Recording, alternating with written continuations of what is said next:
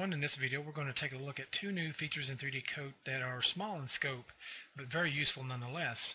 And the first one is being able to create your own custom profile brush alpha in 3D Coat. The second one we're going to take a look at is in the E panel, and that is the movable stamp brush.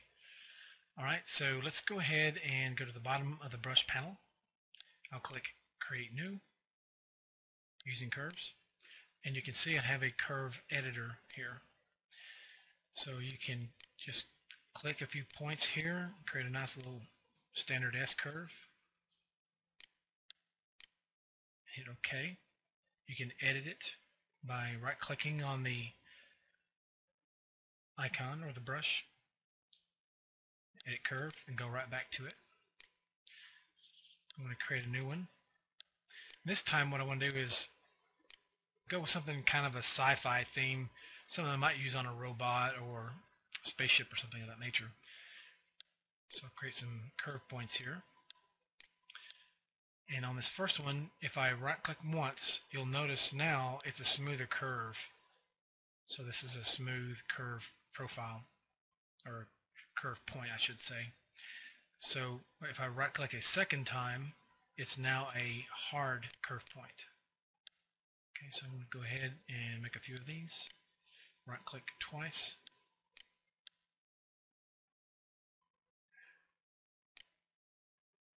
Right-click twice on this. Create a new point. This one can have a little bit of curvature, that's fine. I'm going to right-click on this one twice to make it a hard point. And create some intermediate points here.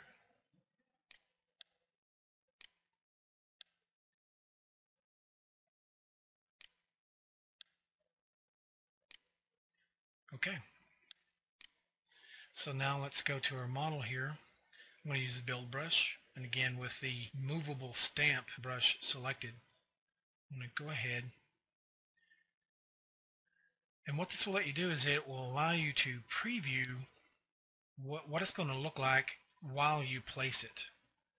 Okay, unlike the other stamp mode, this one, you cannot move this one, but you can scale on the fly. So that's the difference between the two. Okay. Make sure that if you're just going to make a single object at a time using these stamp tools, make sure to turn interpolate off. I find that you'll have some issues sometimes with that turned on. Also, I'm going to go back to this movable stamp. If your fall off is a bit too high, you may get something like this. Now that may be what you want. You may want on your curve to be somewhat oblong like that, but just know if you run into that, you want to adjust your fall off. Okay, it should eliminate that. Also, you'll probably get a better result if you keep the angle almost perpendicular to the camera. If you try to do this at a strange angle, you might not get a good result. In this case, it worked out okay, but sometimes you may find having it at a hard angle may not be so easy for a 3D Coat to replicate it. Okay, so you can also use spacing. If you use a regular brush, come up to Options, use spacing. You can crank it up depending on the size that you want. Okay, the larger the size, the more spacing you're going to need, obviously.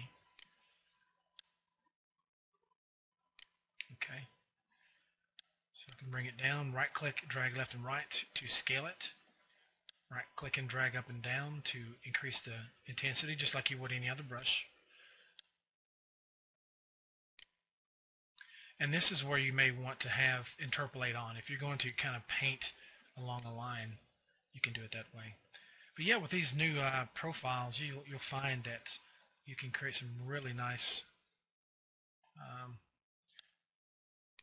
strange shapes. Again, you'll have to play with the spacing.